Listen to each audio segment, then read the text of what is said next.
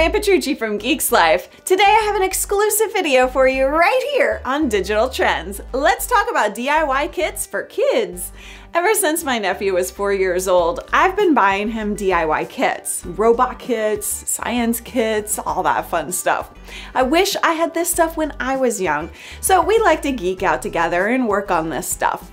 I recently discovered LootCrate. It's a subscription service where you pay $20 a month and you get a new toy every month to put together. It's just like LootCrate for us adults.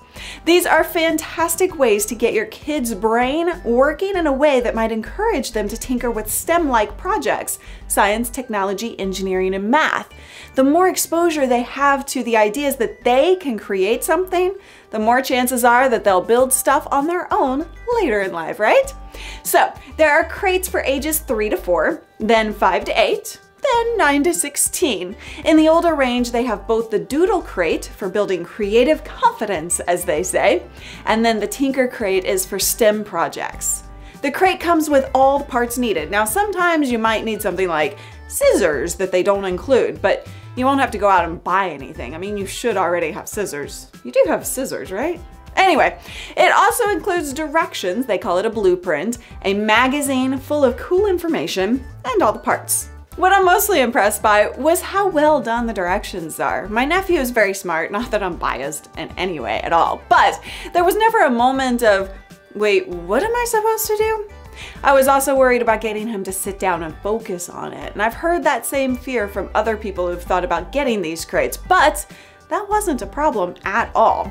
I thought it might take 2 or 3 hours to get through the project, but he worked through it in about 30 minutes. Now, this one was the Drawbot that we worked on, and they all vary on amounts of time or level of involvement needed.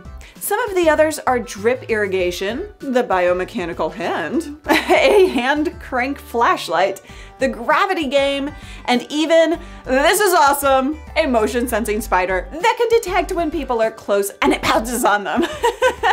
These aren't made of the type of material that's gonna last for years. It's $20 per package after all. But it is a great way to keep their mind engaged on a regular basis and give your kids something to look forward to each month. And they actually can look forward to getting it because the package is sent to their name, not your name. It has their name on the box, which I think is an awesome touch.